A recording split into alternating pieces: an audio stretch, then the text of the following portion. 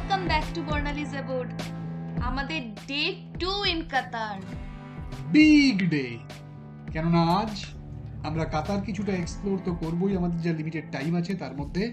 আর রাতে Brazil versus ক্যামেরুনের match দেখব এট দি Lusail stadium.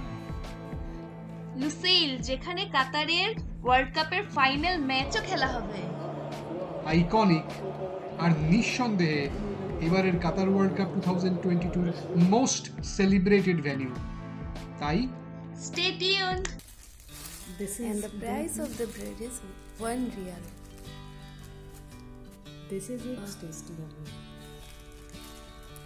And this is hummus, tahina. And This is tuna. what is this? Oh, light meat, tuna fish. কাল সারাদিনের ধকলের পর ঘুম থেকে উঠতে 8টা বেজে গেল। মিষ্টি ফোন পেয়ে ওদের রুমে গিয়ে দেখলাম অর্ক ব্রেকফাস্টের জন্যে ডিপার্টমেন্টাল স্টোর থেকে অনেক কিছু নিয়ে এসছে, তাই দিয়ে ব্রেকফাস্ট সারলাম। তারপর স্নান টান সেরে আমরা দিনের জন্য বেরিয়ে পড়লাম দোহা এক্সপ্লোর করতে।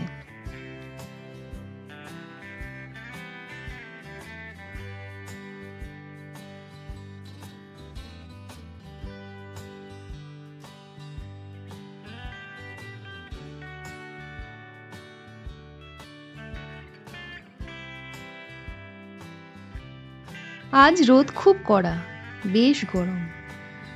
আবার আলজুনেইভ থেকে বাসে করে আলবাকরা মেট্রো স্টেশন, আলবাকরা থেকে লুসেইল স্টেডিয়াম সোজা মেট্রো ধরে পৌঁছে যাওয়া যায়, কোনো চেঞ্জ করতে হয় না। লুসেইলের আগের স্টেশন কাতারা, যেখানে কাতারি কালচারাল ভিলেজ আছে। ঠিক করলাম প্রথমে আমরা কাতারাই যাব। ওয়েস্ট বে আর দোহা পার্লের মাঝামাঝি অবস্থিত কাতারাকে গড়ে তোলা হয়েছে একটি নির্দিষ্ট উদ্দেশ্যকে লক্ষ্য করে, আর সেটা হচ্ছে কাতারের কালচারাল আর ট্র্যাডিশনাল হেরিটেজকে শোকেস করা। ফিফা ওয়ার্ল্ড কাপকে কেন্দ্র করে তাই কাতারা সেজে উঠেছে এক অন্য মাত্রায়। আমরা কাতারা মেট্রো স্টেশনে নেমে বেরিয়ে এলাম শহর চত্বরে। কাতারার প্রধান আকর্ষণ হচ্ছে কাতারা কালচারাল ভিলেজ। বিশাল এলাকা জুড়ে গড়ে ওঠা এই কালচারাল ভিলেজের প্রবেশদ্বার দিয়ে ভেতরে ঢোকার সময় মনে হবে ঠিক যেন এক মধ্যযুগীয় খলিফার প্রাসাদে প্রবেশ করছি।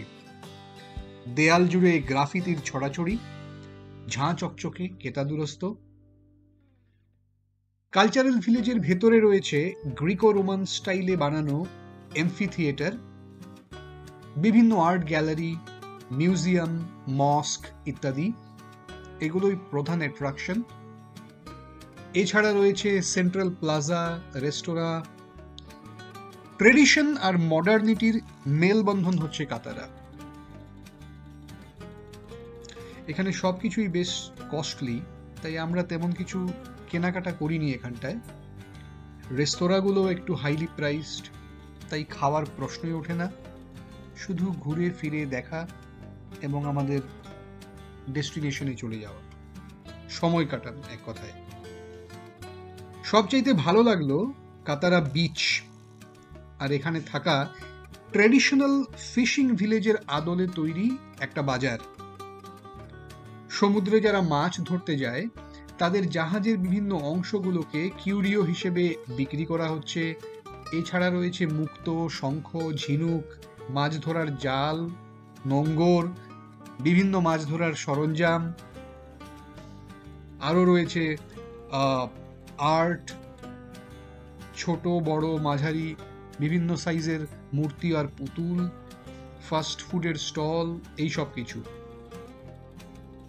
ছোটখাটো কিছু কিনে নেওয়াই যায় সুভেনির হিসাবে এখান থেকে।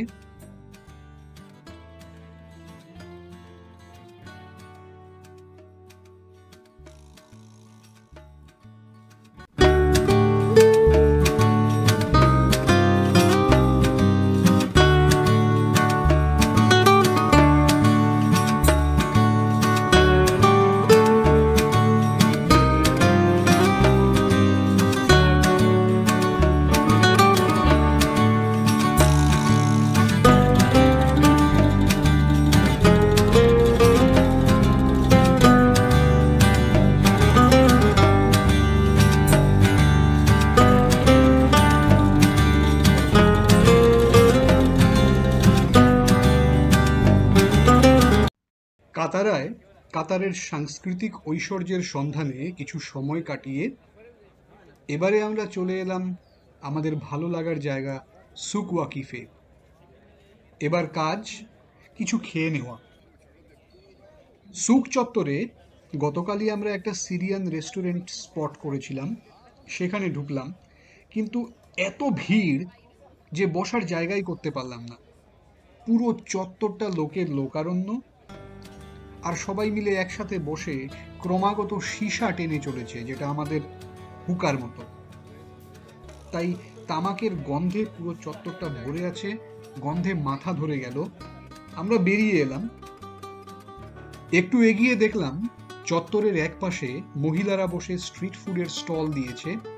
লোভনীয় সব খাবার সাজিয়ে রাখা, বেশিরভাগই অ্যারাবিয়ান আর মিডল ইস্টার্ন খাওয়া।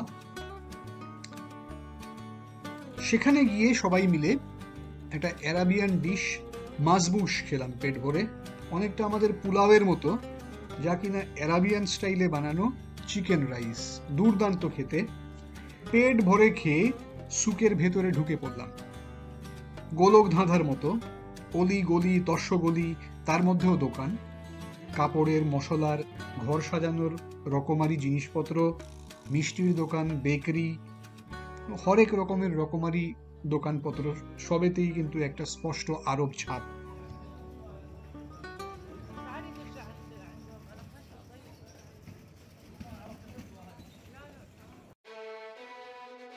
এই টাইম পাসটা একটু বেশিই হয়ে গেল। যখন আমাদের আবার আলজেনেব রিটার্ন করে রেডি হয়ে ম্যাচের জন্যে বেরোতে হলো।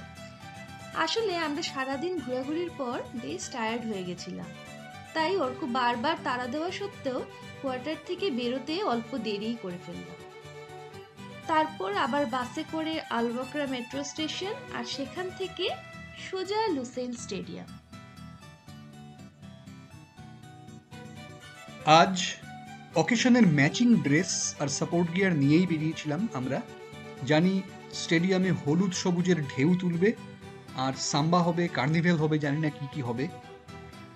লুসাইল স্টেশনের বাইরে এসে দূর থেকে লুসাইল স্টেডিয়ামকে দেখে সত্যি একেবারে ভাষা হারিয়ে ফেললাম।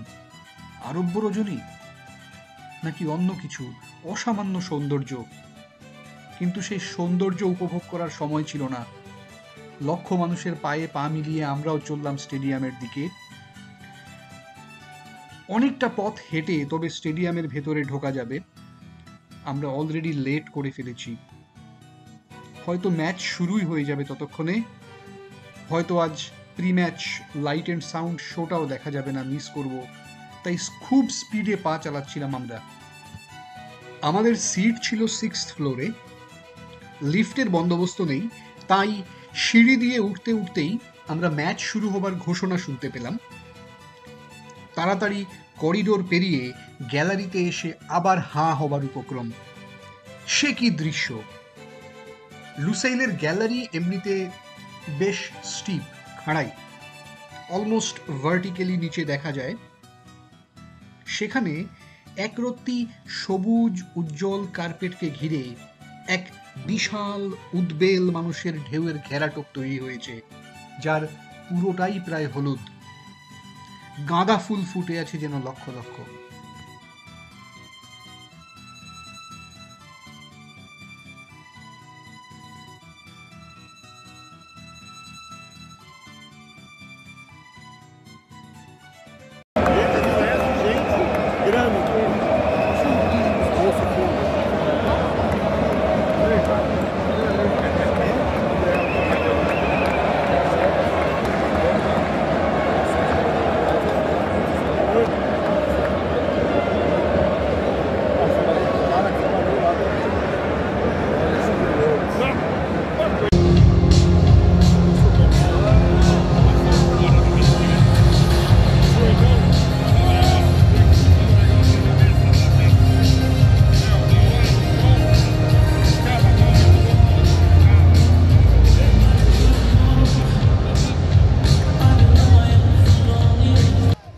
সবকিছুই যে 100% সুখের আর একদম এক্সপেক্টেড লাইনে হবে তা তো হয় না।